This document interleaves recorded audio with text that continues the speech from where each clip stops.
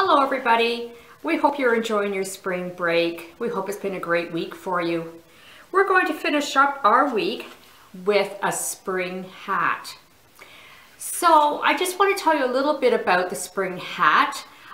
We have one here that is in the museum collection, and this is from the Victorian era. The Victorian era was from 1837 till 1901. And that is the time that Queen Victoria was the Queen of England. So as you can see, this hat is very much decorated.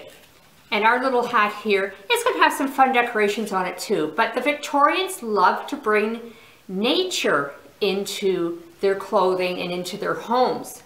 So you have to remember this hat is probably like 110, 15 years old. So it's not looking its best, but you can imagine they would decorate it with, you can see there are feathers, they'd have branches, they'd have flowers, and even dead birds. Dead birds were a very popular thing to put on your hat. So we are going to make our own little spring hat today, and you can see that we're going to decorate it with a number of things as well. So when you get your kit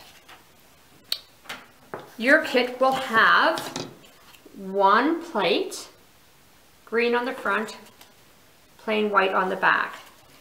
It will have a little bag of ornaments that you can stick on your hat. These are all self-stick, they just peel and stick.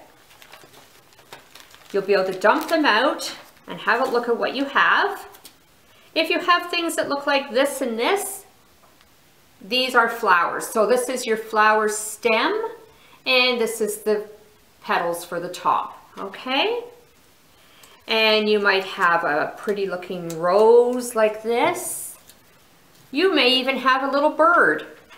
Some of the kits are different than the others. So when you pour yours out, you'll be able to see exactly what you have to work with to decorate your hat.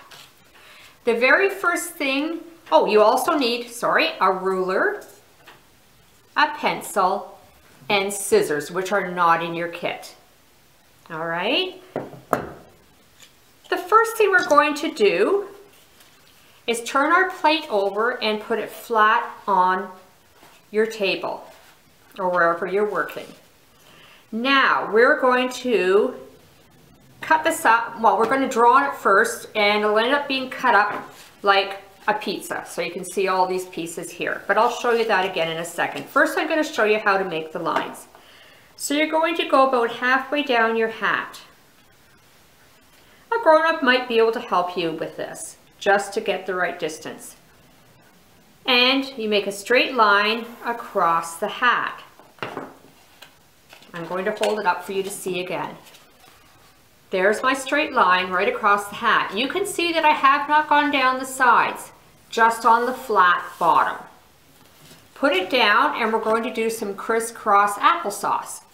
So you're going to make a crisscross with another line. And again, you can see that I have not gone down the sides.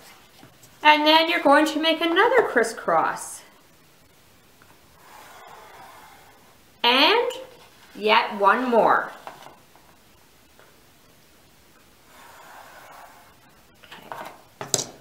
All right, so there we have. So we're going to have 1, 2, 3, 4, 5, 6, 7, 8 triangles on the back of your plate. We need to cut these lines. You may be able to get a grown-up to help you start in the middle. That's the easiest place to start, is at your center point. So if a grown-up can poke a hole in there for you and just maybe get your scissor going for you, you'll be able to cut. But remember, don't cut past that line. Don't cut all the way down here, okay? So, just like I have done with mine, you can see I've cut all of these triangles, but have not gone down the sides.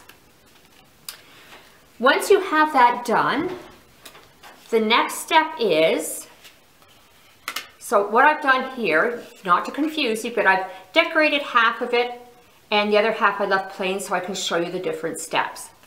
So you're going to take the plain ones and fold them up like this. Okay, so from the back, you're folding them up. Again, don't rip past this part. Just stop where that center line is. And I have forgotten to cut one. So I'll show you quickly how I would do it.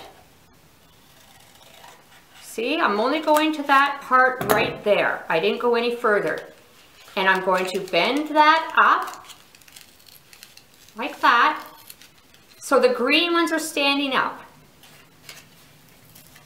And then you can start decorating. So that's where you can take, I'm going to take this flower and I'm going to stick it right on there. And as you see, we have given you enough as you go all the way around that you will have enough to decorate all of your pieces as well. Once it's done, I think my head's going to be a little bit big, but I'm going to try and put it on. See? It would sit on your head. And again, my head's a grown-up head, so it's a little bit too big, but it'll sit on your head. If you have ribbons, maybe streamers or something at home, you can use more than what we give you. You can put as many decorations on your hat as you like. Whatever you choose to do with it, we hope you love to wear it and have a good time making it. Bye for now.